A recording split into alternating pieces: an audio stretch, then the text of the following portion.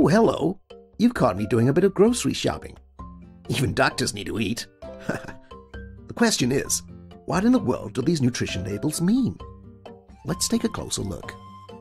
While we're here, why don't we chat about nutrition labels? These are the black and white chart boxes on packages of food that give information about what is in the food. You can find them by looking for the box that says Nutrition Facts. Nutrition facts say things like calories, fat, vitamins, and ingredients. But what do they all mean? Nutrition labels show the nutrients in food, which are things your body needs to stay healthy.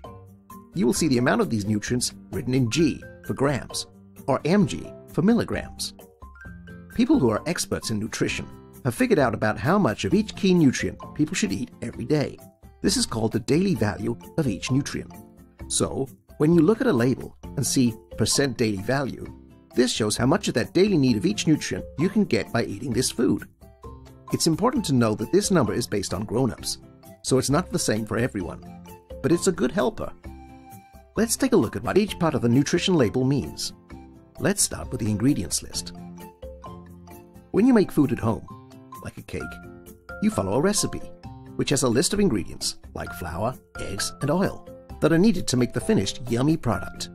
The ingredients list on the nutrition label shows what ingredients went into making that packaged food. Grown-ups will read this list to make sure the food is made from healthy ingredients, and more importantly, to see if there's anything that we are allergic to in the package. To better understand allergies, be sure to take a look at my peanut allergy video on drsmarty.com. At the top of the label, you'll see serving size. It may say something like 1 cup of cereal, 3 crackers, or 5 ounces of juice. This tells grown-ups how many nutrients shown on the nutrition facts are in the exact serving size. Eating more than the serving size will mean you are eating more than the nutrients shown. So, what are the basic nutrients on every nutrition label? Let's start with the biggest one, calories. Calories give your body energy. It is important to know how many are in your food, because eating too many can make you gain weight.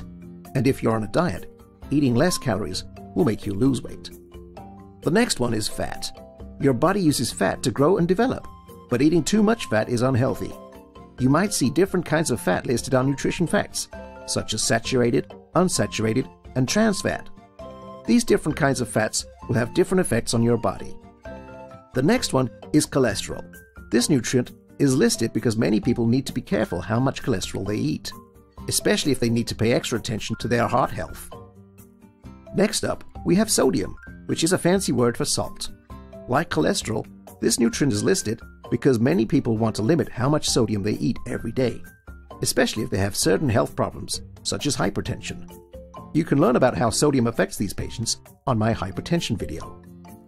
Carbohydrates, or carbs, are also used by the body to create energy. They are usually broken down into dietary fiber, which is a good carb, and sugar, which we all want to limit to keep our bodies healthy. Diabetics must pay super close attention to the carbohydrate content on the labels. Be sure to take a look at my diabetes video when you have time. Protein is a nutrient your body uses to build strong muscles and to keep your organs and blood healthy. The bottom section of the nutrition facts will show special nutrients like vitamin A, vitamin C, calcium, and iron.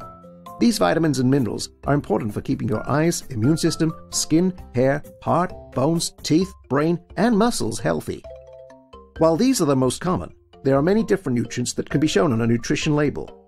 Remember, people with food allergies or special health needs need to pay extra attention to nutrition labels.